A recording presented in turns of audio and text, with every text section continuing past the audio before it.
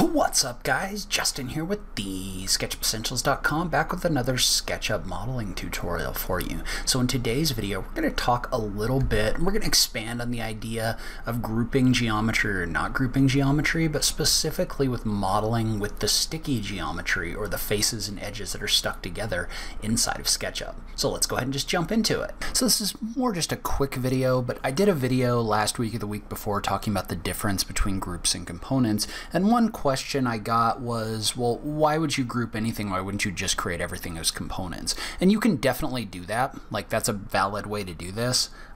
So the reason that we create components is when you have multiple copies of an object, they're all kind of linked together. And so if you change one, the others change as well. But in this situation, the reason that I would just group geometry is to avoid the geometry sticking together. And I always use this example, but if you have two boxes and they're both made of raw geometry, so you can see how there's no like groups in here.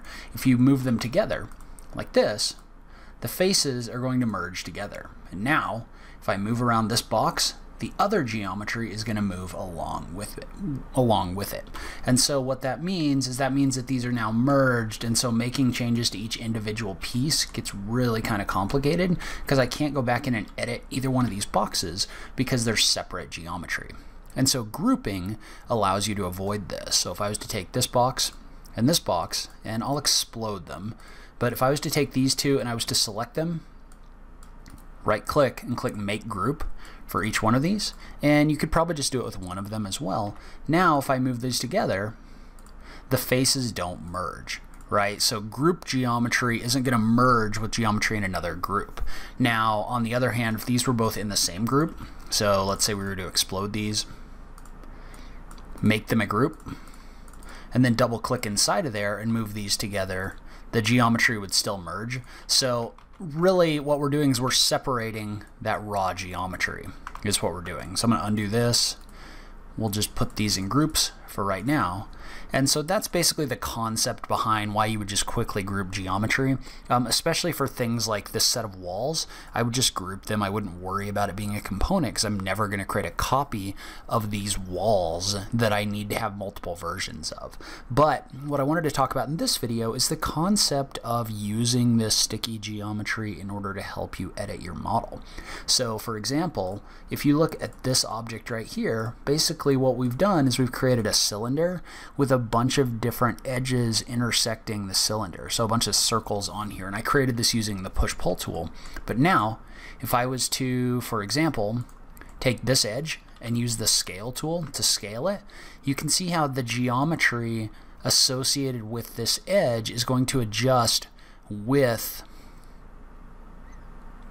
the edge itself. And so what that means is you can actually use this geometry to model out different things. So for example, if I was to select this edge, tap the S key for scale, then I was to scale that about the center, you can see how this geometry moves along with that edge. So basically what we're doing is we're using the fact that the geometry between this line and this line and this line and this line are merged in order to help us model. So it's part of a strategy for modeling. So what that means is I could also select this edge, move it up or down, and you would want to probably lock that to the blue axis just so you don't get things going off into the distance by tapping the up key. But you can see I can use this to adjust the way this shape looks, and because the geometry is sticky, all of the geometry around it, is going to adjust with that. And so one thing to know about that is practically the way that I use that a lot of the time is, let's say that I have a group like this one with all my walls in it.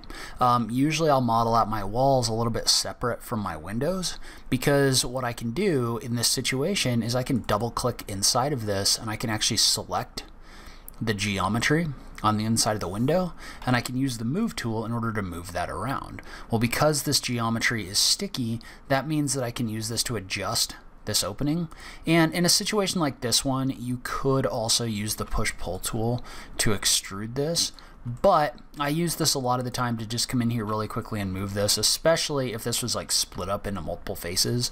So if for whatever reason this was split into multiple faces, push-pull wouldn't work anymore because SketchUp can't push-pull multiple faces at once. So I couldn't select both of these and push-pull them, but I could select them and move them in order to quickly adjust this window.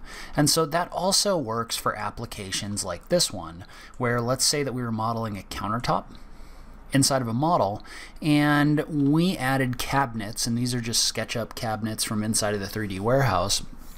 So on one side, I could come in here and I could push-pull this face. And one thing you could do if you really wanted to with a simple object like this is you could just move this group. But with a more complex object, what I might do is I might come in here, double click on this, and just grab all of the raw geometry at once.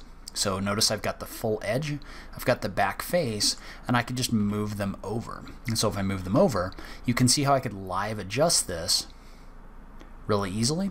And maybe we'd want to select maybe a base point right here instead, but you can see how I can live adjust all of these different faces at once by selecting them. So I'm actually using the sticky geometry in here in order to do that.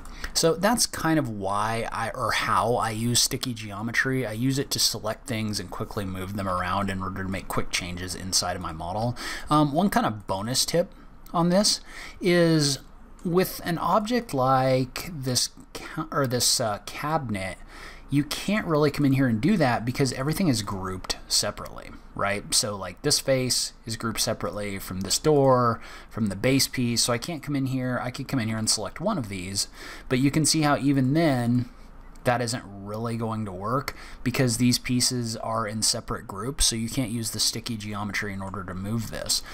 So one thing you can do is you can use an extension called Fredo Scale.